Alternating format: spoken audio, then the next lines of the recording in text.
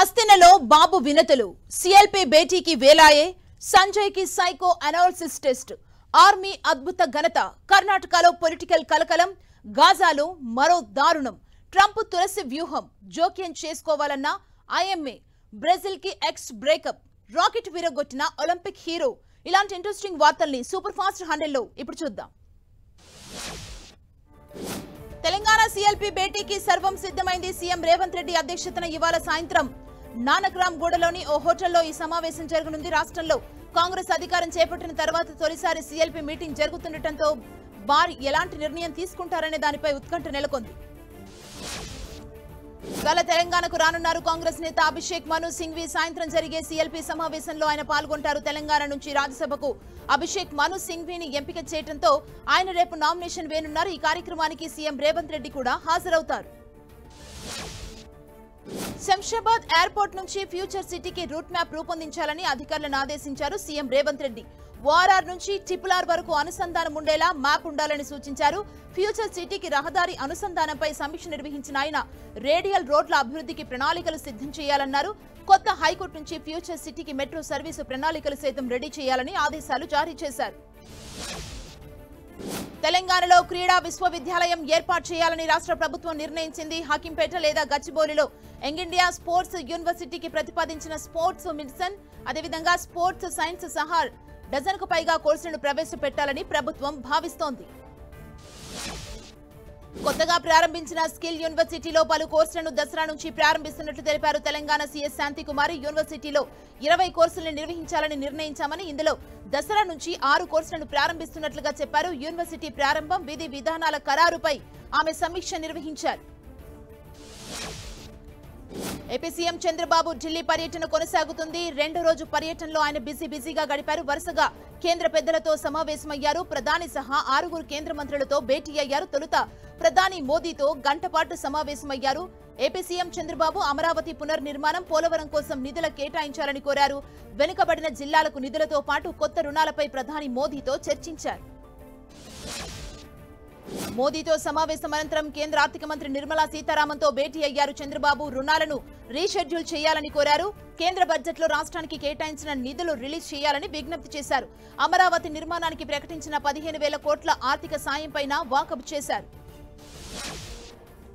అనంతరం కేంద్ర భారీ పరిశ్రమలు ఉక్కు శాఖ మంత్రి కుమారస్వామిని కలిశారు. చంద్రబాబు విశాఖ స్టీల్ ప్లాంట్ పై చర్చించినట్టు తెలుస్తుంది. కేంద్ర హోంమంత్రి అమిత్ షాతో పాటు మరో మంత్రి JP నడ్డాతో చంద్రబాబు సమావేశమయ్యారు.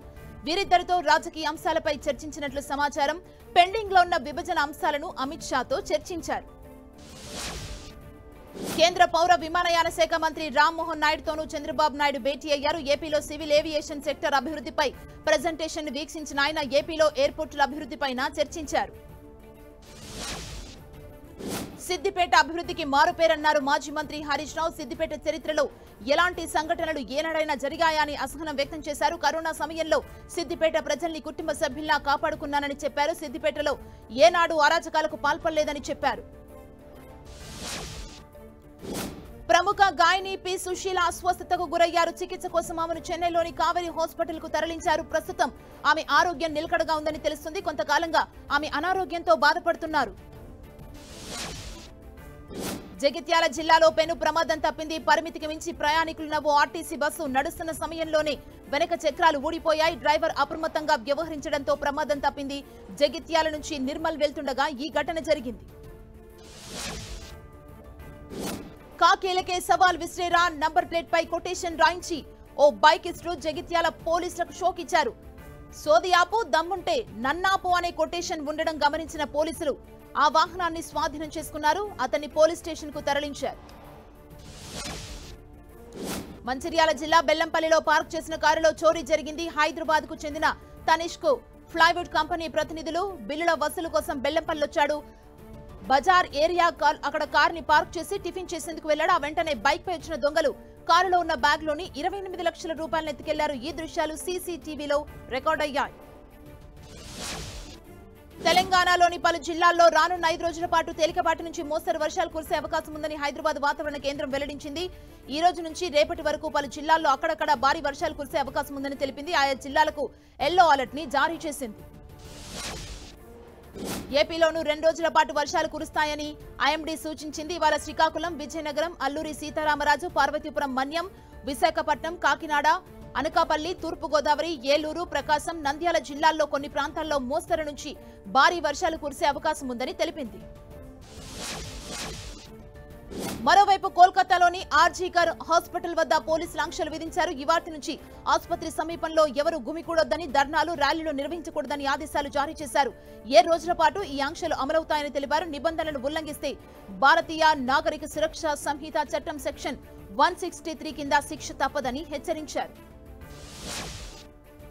కోల్కతాలో వైద్యురాలిపై అత్యాచార ఘటనకు నిరసనగా భారత వైద్య సంఘం ఐఎంఏ పిలుపు మేరకు వైద్యులు సమ్మె కొనసాగిస్తున్నారు. అయితే ఈ విషయంలో జోక్యం చేసుకోవాలని ప్రధాని మోదీకి ఐఎంఏ లేఖ రాసింది. భారతీయ వైద్యుల్లో 60% మంది మహిళలే ఉన్నారని, ప్రస్తుత వ్యవహారంలో జోక్యం చేసుకోవడం కేవలం మహిళా వైద్యులకే కాకుండా పనిచేస్తున్న మహిళలందరికీ ఆత్మవిశ్వాసాన్ని చేకూర్చుతుందని పేర్కొంది. పశ్చిమ బెంగాల్ ప్రభుత్వం 42 మంది డాక్టర్లను బదిలీ చేయడం విమర్శలకు దారితీసింది. జూనియర్ డాక్టర్లపై అత్యాచార ఘటనను వ్యతిరేకిస్తున్న నిరసనలో పాల్గొనేందుకు ఆ డాక్టర్లను బదిలీ చేశారంటూ ఆగ్రహావేశాలు వ్యక్తమయ్యాయి. దీంతో బెంగాల్ ప్రభుత్వం వెనక్కి తగ్గింది. ఆ డాక్టర్ల బదిలీ ఉత్తర్వులను ఉపసంహరించుకుంది.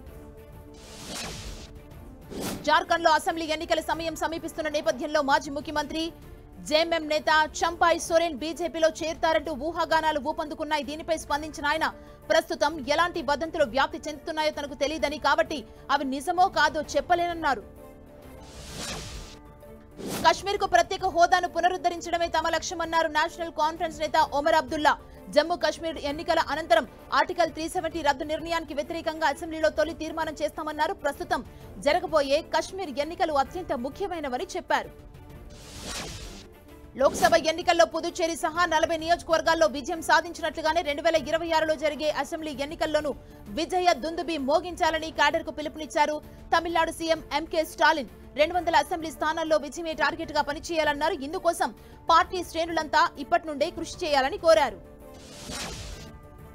భారత వైమానిక సైనిక దళాలు సంయుక్తంగా అభివృద్ధి చేసిన ప్రపంచంలోని మొట్టమొదటి పోర్టబుల్ హాస్పిటల్ ని విజయవంతంగా పారాడ్రాప్ చేశారు. ఆరోగ్య మైత్రి హెల్త్ క్యూబ్ గా పేర్కొనే ఈ హాస్పిటల్ ని 15,000 అడుగుల ఎత్తు నుంచి విజయవంతంగా నేలకు దించినట్లు రక్షణ మంత్రిత్వ శాఖ పేర్కొంది. ఈ ప్రయోగం విజయవంతమైందంటూ పేర్కొంటూ వీడియోని విడుదల చేసింది. రాజస్థాన్లోని సవాయి మధోపూర్లో గల రణతంతబో నేషనల్ పార్క్ లోకి అక్రమంగా ప్రవేశించిన వారిని అరెస్ట్ చేశారు. వర్షాకాలం కారణంగా ఈ పార్కులో జంగిల్ సఫారీని నిలిపివేశారు. అయితే ఈ నెల 15న పలువురు వ్యక్తులు 19 వాహనాల్లో నిషేధిత టైగర్ రిజర్వ్ లోకి అక్రమంగా ప్రవేశించారు. వీరి వీడియోలు వైరల్ కావడంతో ఫారెస్ట్ అధికారులు కళ్లు తెరిచారు. 19 వాహనాలను సీజ్ చేశారు. అంతరిక్ష కేంద్రంలో చిక్కుకుపోయిన వ్యోమగామి సునీత విలియమ్స్ ఆరోగ్య సమస్యల్ని ఎదుర్కొంటుంది. రిటర్న్ జర్నీ జాప్యం అవుతున్న కొద్దీ ఆమెలో అనారోగ్య సమస్యలు పెరిగిపోతున్నాయి. కంటి చూపు, న్యూరో సమస్యలతో ఆమె సతమతమవుతోంది. మరో వ్యోమగామి బుచ్ విల్మోర్ కూడా పలు సమస్యల్ని ఎదుర్కొంటున్నట్లు తెలుస్తోంది. దిగ్గజ సోషల్ మీడియా ప్లాట్ఫామ్ ఎక్స్ అనూహ్య నిర్ణయం తీసుకుంది. బ్రెజిల్లో తన కార్యకలాపాలను నిలిపివేసింది. తక్షణ ప్రభావంతో ఎక్స్ సేవల్ని నిలిపివేస్తున్నట్లుగా పేర్కొంది. దీనికి బ్రెజిలియన్ అగ్ర న్యాయమూర్తి అలెగ్జాండర్ డి మారిన్ కారణమని ఆరోపించింది. తన సెన్సార్షిప్ ఆదేశాలను పాటించలేదని, తమ ప్రతినిధి అరెస్టు చేస్తామని బెదిరించారని తెలిపింది. మాజీ మంత్రి కేటీఆర్ సంచలన వ్యాఖ్యలు చేశారు. ఏబీవీపీ నుంచి రాజకీయ అరంగేట్రం చేసిన రేవంత్ రెడ్డి ఆయన చనిపోయే సమయానికి తనపై బీజేపీ జెండా ఉంటుందని మోదీకి మాటిచ్చారనే సమాచారం తనకుందన్నారు. ఇది వాస్తవమో కాదో ఆయనే క్లారిటీ ఇవ్వాలన్నారు. సీఎం రేవంత్ రెడ్డికి హరీష్ రావు సవాల్ చేశారు. రుణమాఫీ విషయంలో తాను చర్చకు సిద్ధమంటూ సవాల్ చేశారు. ప్లేస్, డేట్, టైం ఆయనే చెప్పాలన్నారు. 100% రుణమాఫీ చేయకపోతే సన్యాసం తీసుకుంటారా అని సవాల్ చేశారు. బూతులు మాట్లాడడంలో రేవంత్ టాప్ అంటూ విమర్శలు చేశారు. రుణమాఫీ ప్రక్రియ ఇంకా పూర్తి కాలేదని, అర్హులందరికీ రుణమాఫీ చేసి తీరుతామన్నారు కాంగ్రెస్ నేత కోదండరెడ్డి. హరీష్ రావు రెచ్చగొట్టే మాటల్ని మాట్లాడుతున్నారని మండిపడ్డారు. తెలంగాణలో 10 ఏళ్లు మంత్రిగా చేసిన ఆయన రుణమాఫీపై ఇలాంటి వ్యాఖ్యలు చేయడం సరికాదన్నారు. బీఆర్ఎస్ ఎమ్మెల్యేలు, ఎమ్మెల్సీలు, పార్టీ సీనియర్ నేతలతో ఆ party working president KTR, Harish Rao సమావేశమయ్యారు. రుణమాఫీ, రైతు భరోసా, ప్రజా, రైతు సమస్యలపై చర్చించారు. రాష్ట్ర వ్యాప్తంగా రుణమాఫీ వివరాలు తెప్పించుకొని ప్రభుత్వంపై ఒత్తిడి పెంచేలా కార్యాచరణ ఖరారు చేశారు.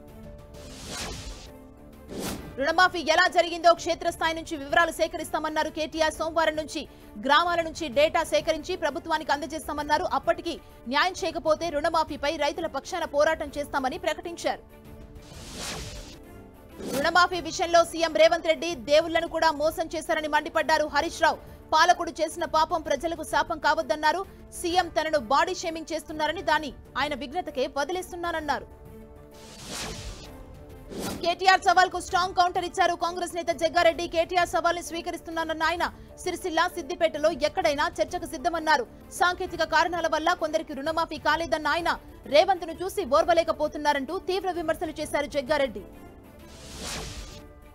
CM Revanth Reddy diversion politics చేస్తున్నారని విమర్శలు చేశారు. బీజేపీ నేత మహేశ్వర్ రెడ్డి రుణమాఫీ పూర్తిగా చేయలేదని, రైతుల్లో చర్చ జరగకుండా బీఆర్ఎస్ బీజేపీ విలీనమంటూ అసత్య ప్రచారం చేస్తున్నారని ఆరోపించారు. రుణమాఫీపై తాను కూడా రాజీనామాకు సిద్ధమన్నారు. అందరికీ రుణమాఫీ జరిగినట్లు నిరూపిస్తే రాజకీయాల నుంచి తప్పుకుంటానన్నారు. సిద్దిపేటలో MLA Harish Rao camp office పై దాడి ఘటనలో పట్టణ కాంగ్రెస్ అధ్యక్షుడు అతు ఇమాం ని పోలీసులు అరెస్ట్ చేశారు. అతడి నేతృత్వంలోనే దాడికి పాల్పడినట్లుగా బీఆర్ఎస్ శ్రేణులు ఆరోపిస్తున్నాయి. తాను చట్టాన్ని గౌరవించే వ్యక్తినన్నారు కేటీఆర్. మహిళలపై తాను చేసిన వ్యాఖ్యల పట్ల బహిరంగ క్షమాపణ చెప్పిన తర్వాత కూడా నోటీసులు ఇచ్చారన్నారు. ఈ నెల 24న మహిళా కమిషన్ ముందుకు వెళ్తానని, 8 నెలల కాంగ్రెస్ పాలనలో మహిళలపై జరిగిన అన్ని సంఘటనల వివరాలు తీసుకెళ్తానన్నారు. ఈ నెల 28న ఏపీ కేబినెట్ భేటీ కానుంది. ఈసారి ఈ కేబినెట్ భేటీ జరగనున్నట్లుగా సీఎస్ నీరబ్ కుమార్ ప్రసాద్ తెలిపారు. ట్యాబ్ల ద్వారా కేబినెట్ సమావేశం ఉంటుందన్నారు. భేటీకి సంబంధించిన అంశాలను ఈ నెల 23లోగా సాధారణ పరిపాలన శాఖకు పంపాలని అన్ని శాఖల అధికారులను ఆదేశించారు. 12 శాఖల్లో బదిలీలకు ఏపీ ప్రభుత్వం ఆమోదం తెలిపింది. ఉద్యోగుల బదిలీలకు రాష్ట్ర ప్రభుత్వం మార్గదర్శకాలు విడుదల చేసింది. రెవెన్యూ, పోలీస్, పంచాయతీరాజ్, గ్రామీణాభివృద్ధి, పురపాలక, పట్టణాభివృద్ధి, గ్రామ, వార్డు, సచివాలయ ఉద్యోగులను బదిలీ చేసే అవకాశాలున్నాయి. ఏలూరు జిల్లాలో వైసీపీకి భారీ షాక్ తగిలింది. ఆ పార్టీ సభ్యత్వానికి మాజీ మంత్రి ఆళ్ల నాని రాజీనామా చేశారు. కొద్ది రోజుల క్రితమే పార్టీ పదవులను వదులుకున్న ఆయన తాజాగా పార్టీకి కూడా గుడ్ బై చెప్పారు. భవిష్యత్ కార్యాచరణపై ఎలాంటి నిర్ణయం తీసుకోలేదన్నారు. వైసీపీకి రాజీనామా చేసిన ఆళ్ల నాని ఏలూరు జిల్లాలోని పార్టీ కార్యాలయం కూల్చివేతపై వచ్చే వదంతులు నమ్మొద్దని వివరణ ఇచ్చారు. స్థలం లీజు అయిపోయిన నేపథ్యంలో తాత్కాలిక షెడ్లను కూల్చివేస్తామని చెప్పారు. ఎన్నికలకు 3 నెలల ముందే మిథున్ రెడ్డి దృష్టికి తీసుకువెళ్తామని, దానిని హ్యాండ్ ఓవర్ చేయమని అప్పుడే చెప్పానన్నారు. మంత్రి సీతక్క మహిళా కమిషన్ చైర్పర్సన్ నేరెళ్ల శారదకు సైతం సోషల్ మీడియా వేధింపులు తప్పడం లేదు. వారిద్దరూ టార్గెట్ గా కొందరు అసభ్యకరమైన దూషణలతో ట్రోలింగ్ కి పాల్పడ్డారు. దీంతో ఆ ట్రోలర్స్ పై సీసీఎస్ లో ఫిర్యాదు చేశారు పౌర సమాజ ప్రతినిధులు. ఏపీలో వరుసగా ప్రభుత్వం ఫైల్స్ దగ్ధమవుతుండడం కలకలం రేపుతుంది. తాజాగా తూర్పుగోదావరి జిల్లాలోని పోలవరం భూసేకరణ ఆఫీసులో కీలక ఫైల్స్ ని దుండగులు కాల్చేశారు. సగం కాలిపోయిన ఫైళ్లను పొదల్లో పడేశారు. లబ్ధిదారుల పరిహారం అక్రమాలు వెలుగులోకి వస్తాయనే ఫైళ్లను దగ్ధం చేసినట్లు ఆరోపణలు వినిపిస్తున్నాయి. పోలవరంలో ఫైళ్లను దగ్ధం చేసిన వారిని కఠినంగా శిక్షిస్తామన్నారు మంత్రి నిమ్మల. గత ప్రభుత్వం చేసిన అవినీతిని కప్పిపుచ్చుకునేందుకు ఇలాంటి పని చేస్తున్నారని ఆరోపించారు. సమగ్ర విచారణ జరిపి బాధ్యుల్ని శిక్షిస్తామన్నారు. పోలవరం ప్రాజెక్టు నిర్మాణంలో విపరీతమైన ఆలస్యమవుతుందని మాజీ మంత్రి వైసీపీ నేత అంబటి రాంబాబు అన్నారు. చంద్రబాబు హయాంలోనే డయాఫ్రమ్ వాల్ కొట్టుకుపోయిందని ఆరోపించారు. దానికి కారణం జగన్ అంటూ గోబెల్స్ ప్రచారం చేస్తారని మండిపడ్డారు. టీడీపీ ధనార్జనతోనే ప్రాజెక్టు నష్టపోయిందంటూ విమర్శలు చేశారు. తిరుపతిలోని టీటీడీ పరిపాలనా భవనంలో జరిగిన అగ్ని ప్రమాదంలో పలు దస్త్రాలు దగ్ధమయ్యాయి. టీటీడీ పరిధిలోని 13 ఆలయాలకు సంబంధించిన దస్త్రాలు దగ్ధమైన వాటిలో ఉన్నట్లు తెలుస్తుంది. అగ్నిమాపక సిబ్బంది ఘటనాస్థలికి చేరుకునే లోపే మంటలు అదుపులోకి వచ్చాయి. దీనిపై కేసు నమోదు చేసిన పోలీసులు ఇది ప్రమాదవశాత్తు జరిగిందా, కుట్రకోణం ఏమైనా ఉందా అనే కోణంలో ఆరా తీస్తున్నారు. నాసింగ్ పోలీసుల ముందు హీరో రాస్తారును హాజరు కాలేదు. లావణ్య ఫిర్యాదులో ముందస్తు బెయిల్ ఇచ్చినప్పుడు ప్రతి శనివారం పోలీస్ స్టేషన్ కు వెళ్లాలని హైకోర్టు ఆదేశించింది. అయితే షూటింగ్ కారణంగా పోలీస్ స్టేషన్ కి రాలేకపోయినట్లు రాస్తారున్ తరపున న్యాయవాది పోలీసులకు తెలిపారు. హైదరాబాద్ లో మరో software company board తిప్పేసింది. Madhapur police station పరిధిలోని అయ్యప్ప సొసైటీ 100 ఫీట్ రోడ్ లో గల ఫ్రైడే ఆఫ్ కన్సల్టెన్సీ మోసం చేసింది. ట్రైనింగ్ అనంతరం ఉద్యోగాలు ఇస్తామంటూ నమ్మించి 600 మంది నుంచి 10 కోట్ల రూపాయలను వసూలు చేసింది. ఆ తర్వాత నిర్వాహకులు ఉడాయించారు. తిరుపతి జిల్లా వాకాడు గ్రామంలో విషాదం చోటు చేసుకుంది. మహాలక్ష్మమ్మ అమ్మవారి ఊరేగింపులో అపశృతి జరిగింది. జనరేటర్ బెల్ట్ లో జడ ఇరుక్కొని ఓ చిన్నారి మృతి చెందింది. తుంగభద్ర డ్యాంలో కొట్టుకుపోయిన 19వ గేటు స్థానంలో తాత్కాలిక గేటు ఏర్పాటు ప్రక్రియ విజయవంతమైంది. క్రస్ట్ గేటు స్థానంలో ఇంజనీరింగ్ నిపుణుల బృందం సాఫ్ట్ లాక్ గేట్ ని ఏర్పాటు చేసింది. దీంతో తుంగభద్ర డ్యాం నుంచి దిగువకు నీటి ప్రవాహం కట్టడైంది. తిరుమలలో భక్తుల రద్దీ కొనసాగుతుంది. వరుస సెలవులు రావడంతో భక్తుల రద్దీ పెరిగింది. వైకుంఠ క్యూ కాంప్లెక్స్ లోని అన్ని కంపార్ట్మెంట్లు, నారాయణగిరి పార్కులోని షెడ్లు భక్తులతో నిండిపోయాయి. శ్రీవారి సర్వదర్శనానికి 18 గంటలకు పైగా సమయం పడుతోంది. టీటీడీ ఈవో శ్యామలారావు అదనపు ఈవో వెంకయ్య చౌదరితో కలిసి తిరుమలలో తనిఖీలు చేశారు. సప్తగిరి సత్రాలు, సిఆర్ఓ కార్యాలయాల్లో తనిఖీలు చేసి గదులు పారిశుద్ధ్యాన్ని పరిశీలించారు. సప్తగిరి సత్రాల గదుల్ని ఆధునీకరించేందుకు చర్యలు తీసుకోవాలని ఆదేశాలిచ్చారు. గణేష్ ఉత్సవాల ఏర్పాట్లపై మంత్రి పొన్నం ప్రభాకర్ సమీక్ష నిర్వహించారు. కమాండ్ కంట్రోల్ సెంటర్లో జీహెచ్ఎంసీ సహా వివిధ శాఖల అధికారులు, భాగ్యనగర్ ఉత్సవ సమితి, ఖైరతాబాద్ గణేష ఉత్సవ సమితి సభ్యులతో భేటీ అయ్యారు. విగ్రహాల ప్రతిష్టాపన నుంచి నిమజ్జనం వరకు ఎలాంటి సమస్యలు ఏర్పడకుండా చర్యలు తీసుకోవాలని అధికారులను ఆదేశించారు. మంత్రి జూపల్లి కృష్ణారావు, ఎమ్మెల్యే బండ్ల కృష్ణమోహన్ రెడ్డికి సొంత పార్టీ నుంచే నిరసన సెగ తగిలింది. ప్రాజెక్టుల పర్యటనకు వెళ్లిన వారిద్దరిని జోగులాంబ, గద్వాల జిల్లా నియోజకవర్గ నాయకులు అడ్డుకున్నారు. మాజీ జెడ్పీటీసీ సరిత ఇంటికొచ్చే వరకు కాన్వాయ్ ని అడ్డుకుంటామని పోలీసులతో వాగ్వాదానికి దిగారు. చివరికి మంత్రి జూపల్లి హామీతో వెనక్కి తగ్గారు. తెలంగాణకు పెట్టుబడులు తెచ్చేందుకు విదేశీ పర్యటనకు వెళ్లామన్నారు మంత్రి శ్రీధర్బాబు. పలు బడా పారిశ్రామిక కంపెనీలతో ఒప్పందాలు చేసుకున్నట్లుగా తెలిపారు. తెలంగాణలో ఉద్యోగ, ఉపాధి అవకాశాలను పెంచేందుకు ఈ విదేశీ పర్యటన ఓ మార్గం వేసిందన్నారు. ఆదిలాబాద్ జిల్లాలో రైతులు కదం తొక్కారు. రుణాల మాఫీ విషయంలో ప్రభుత్వం మోసం చేస్తుందని, కొందరికి మాత్రమే రుణమాఫీ చేసి చేతులు దులుపుకున్నారని ఆరోపణలు చేస్తూ నిరసన తెలిపారు. అందరికీ రుణమాఫీ చేయకుంటే జిల్లా వ్యాప్తంగా ఆందోళన చేస్తామంటూ హెచ్చరించారు. టెక్కలిలో నిరసన కొనసాగిస్తున్న దువ్వాడ వాణికి పోలీసులు నోటీసులు ఇచ్చారు. శాంతి భద్రతల సమస్య దృష్ట్యా నిరసన విరమించాలని సెక్షన్ 41 కింద నోటీసులు ఇచ్చారు. టెక్కలి సీఐతో ఫోన్లో మాట్లాడిన దువ్వాడ వాణి తన భర్త దువ్వాడ శ్రీనివాస్ కు నోటీసులు ఇచ్చాక తన వద్దకు రావాలన్నారు. దువ్వాడ వాణి కీలక వ్యాఖ్యలు చేశారు. అందరం కలిసి ఇంట్లో ఉండాలన్నదే తన ఆశ అని, తనకు తన పిల్లలు ₹1 కూడా వద్దన్నారన్నారు. తన భర్త పిల్లల్ని చూసుకుంటే చాలన్నారు. తన భర్త శ్రీనివాస్ ఆస్తులంటూ డైవర్ట్ చేసి మాట్లాడుతున్నారని తెలిపారు. ఆదిలాబాద్ జిల్లా కలెక్టర్ రాజర్షి షాను రిమ్స్ జూనియర్ డాక్టర్లు కలిశారు. కోల్కతా ఘటనతో పాటు రిమ్స్ మెడికల్ కాలేజ్ లో భద్రత నెలకొన్న సమస్యలపై వినతి పత్రాన్ని అందజేశారు. కలెక్టర్ సానుకూలంగా స్పందించారు. అనంతరం రాఖీ పండుగను పురస్కరించుకొని జిల్లా కలెక్టర్ కు మెడికోలు రాఖీ కట్టారు. దేశవ్యాప్తంగా ప్రైవేట్ హాస్పిటల్స్ లో ఓపీ సేవలు తిరిగి ప్రారంభమయ్యాయి. నిన్న ఓపీ సేవల్ని నిలిపివేయడంతో రోగులు ఇబ్బందులు పడ్డారు. అనేక చోట్ల హాస్పిటల్స్ మూసివేసి ఉంచడంతో ఆసుపత్రుల వద్దకొచ్చి రోగులు వెనుతిరిగారు. ఏపీలో వైద్య విద్యార్థులు నిరసన తెలిపారు. వైద్య విద్యార్థులతో పాటు ప్రజా సంఘాలు నిరసన ర్యాలీ నిర్వహించాయి.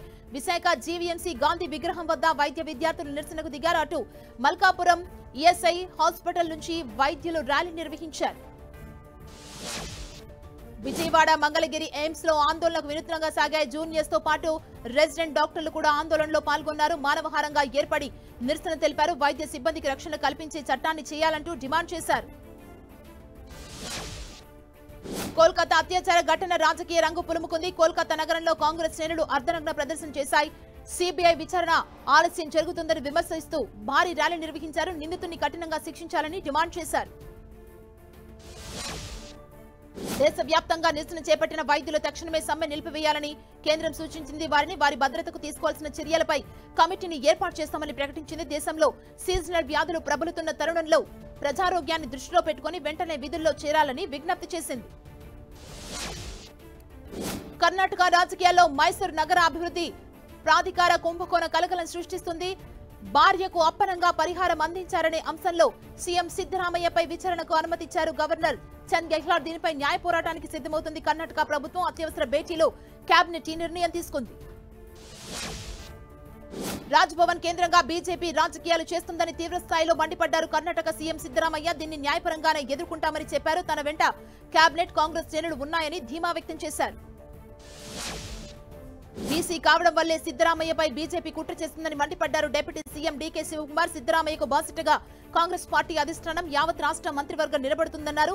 కాంగ్రెస్ సర్కార్ను అస్థిరపరిచేందుకు గవర్నర్ కార్యాలయాన్ని బీజేపీ సాధనంగా మార్చుకుంటుందంటూ ఆరోపణలు చేశారు. సిద్ధరామయ్యపై విచారణకు గవర్నర్ ఆమోదంతో కాంగ్రెస్ అధిష్టానం అప్రమత్తమైంది. ఏఐసీసీ చీఫ్ మల్లికార్జున ఖర్గే హుటాహుటిన బెంగళూరు బయలుదేరారు. సిద్ధరామయ్యకు కేసీ వేణుగోపాల్ ఫోన్ చేసి మాట్లాడారు. ప్రస్తుత పరిస్థితులపై ఆరా తీశారు. సిద్ధరామయ్య సీఎం పదవికి రాజీనామా చేయాలని డిమాండ్ చేస్తున్నారు బీజేపీ నేతలు. ముడా స్కామ్ లో విచారణ వివక్షరహితంగా జరగాలంటే ఆయన పదవి నుంచి తప్పుకోవాలన్నారు. ఆయన సీఎం పదవిలో ఉంటే విచారణను ప్రభావితం చేసే అవకాశం ఉందంటూ విమర్శలు చేశారు. సీఎంపై విచారణకు గవర్నర్ అనుమతి ఇవ్వడాన్ని కాంగ్రెస్ శ్రేణులు తప్పుపడుతున్నాయి. కర్ణాటకలో బీజేపీ రాజకీయ అనిశ్చితి సృష్టించేందుకు ప్రయత్నిస్తుందని మండిపడ్డారు. తమ నాయకుడు నిజాయితీపరుడని, దుష్ట రాజకీయాలు చేస్తున్న బీజేపీ రాష్ట్రం నుంచి వెళ్లిపోవాలంటూ నిరసన తెలిపారు.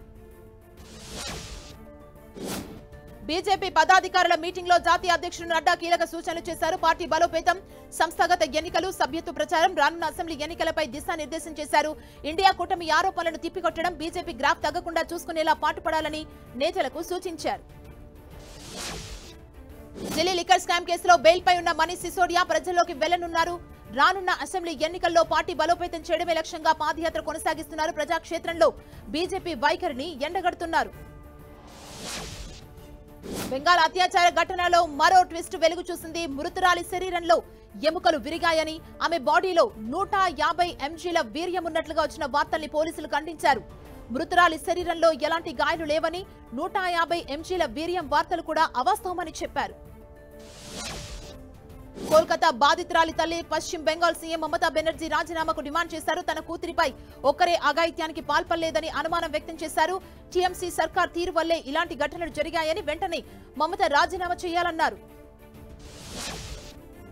మంకీపాక్స్ పరిస్థితులపై కేంద్ర ఆరోగ్య శాఖ మంత్రి జేపీ నడ్డా సమీక్షించారు. ఎంపాక్స్ పరిస్థితి, ప్రభుత్వం తరపున సంసిద్ధతపై ఆరా తీశారు. వ్యాధి వ్యాప్తిని అరికట్టేందుకు, నియంత్రించేందుకు అన్ని చర్యలు తీసుకోవాలని ఉన్నతాధికారులకు ఆదేశాలిచ్చారు. యోగా గురువు బాబా రామ్దేవ్ మరోసారి కాంట్రవర్సీ కామెంట్ చేశారు. ఇండియాలో అలోపతి మందుల వాడకం వల్ల లక్షలాది మంది ప్రజలు మరణిస్తున్నారని ఆరోపించారు. విదేశీ ఫార్మా కంపెనీలు సింథటిక్ డ్రగ్స్ పై ఆధారపడుతున్నాయని, ప్రజలకు తెలియకుండానే విషపూరిత మందులకు అలవాటు పడేలా చేస్తున్నాయని విమర్శలు చేశారు. రాజస్థాన్ ఉదయపూర్ ఘర్షణలో నిందితుడైన విద్యార్థి, అతడి తండ్రిని పోలీసులు అరెస్ట్ చేశారు. వారి ఇల్లు అక్రమంగా నిర్మించినట్లుగా గుర్తించిన అధికారులు దానిని బుల్డోజర్లతో కూల్చివేశారు. ప్రతిఘటించేందుకు ప్రయత్నించిన స్థానికులు, పోలీసుల మధ్య స్వల్ప తోపులాట జరిగింది. బీహార్లో మరో బ్రిడ్జి కూలిపోయింది. గంగానదిపై 9 ఏళ్లుగా కొనసాగుతున్న సుల్తాన్గంజ్ అగువాని ఘాట్ దగ్గర బ్రిడ్జి కూలిపోయింది. గతంలోనూ ఈ బ్రిడ్జి 2 సార్లు కూలినట్లు తెలుస్తోంది.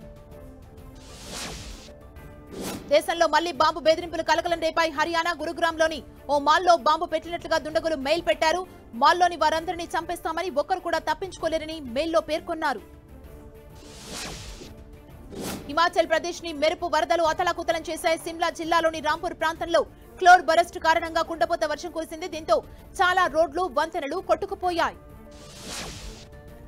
వయనాడు బాధితుల్ని ఆదుకునేందుకు కేరళ ప్రభుత్వం కీలక నిర్ణయం తీసుకుంది. రాష్ట్రంలోని ప్రభుత్వ ఉద్యోగుల వేతనం నుంచి 5 రోజుల వేతనాన్ని విరాళంగా తీసుకోనుంది. కమలా హారిస్ తో డిబేట్ కి సిద్ధమవుతున్న ట్రంప్ మరో మహిళా సాయం తీసుకుంటున్నారని ప్రచారం జరుగుతోంది. డెమోక్రటిక్ పార్టీ మాజీ నాయకురాలు, భారత సంతతి నేత తులసి గబర్డ్ ట్రంప్ కి మెలకువలు చెబుతున్నారని సమాచారం. ఈ ఒలింపిక్ పథకం లోతైన గాయంగా మారిందని, అది మారడానికి సమయం పడుతుందన్నారు రెజ్లర్ వినేష్ పోగట్. దేశ ప్రజలకు కృతజ్ఞతలు తెలిపిన ఆమె కుస్తీ పోటీలను కొనసాగిస్తానా లేదా అన్న దానిపై అప్పుడే చెప్పలేనన్నారు. రెజ్లర్ వినేష్ పోగట్ హర్యానాలోని తన స్వగ్రామైన బలాలీకి చేరుకున్నారు. ఈ సందర్భంగా గ్రామస్తులు ఆమెను గజమాలతో సత్కరించారు, జ్ఞాపికను అందించారు. అంతకుముందు చక్రదాద్రికి చేరుకున్న ఆమెకు ఘన స్వాగతం లభించింది. మహిళల వరల్డ్ కప్ పోటీల నిర్వహణకు జింబాబ్వే క్రికెట్ బోర్డు ఆసక్తి చూపిస్తుంది. తటస్థ వేదికగా T20 వరల్డ్ కప్ జరిగేందుకు తాము సిద్ధంగా ఉన్నామని ఆ దేశ బోర్డు వెల్లడించింది. ఐసీసీ అనుమతిస్తే హరారే స్పోర్ట్స్ క్లబ్ లో కొన్ని మ్యాచ్లు ఆడేందుకు సిద్ధమని తెలిపింది. Paris Olympic hero Carlos Alcaraz కి షాక్ తగిలింది. టైటిల్ విజేతగా యుఎస్ ఓపెన్ లో అడుగు పెట్టాలనుకున్న స్పెయిన్ కెరటానికి నిరాశ ఎదురైంది. 3వ సీడైన అల్కరాజ్ సిన్సినాటి ఓపెన్ 32వ రౌండ్లోనే అనూహ్యంగా ఓటమి పాలయ్యాడు. దీంతో కోపాన్ని నిగ్రహించుకోలేక రాకెట్ ని విరగొట్టాడు. Britain legendary double trap shooter Peter Wilson భారత షూటింగ్ కోచ్ గా చేరడానికి దరఖాస్తు చేసుకున్నారు. 2028 లాస్ ఏంజల్స్ ఒలింపిక్స్ కోసం భారత షూటర్లకు శిక్షణ ఇవ్వాలనుకుంటున్నాడు. ఇవి ఇప్పటివరకున్న సూపర్ ఫాస్ట్ హార్డ్ న్యూస్. మరిన్ని అప్డేట్స్ కోసం చూస్తూనే ఉండండి 10 టీవీ.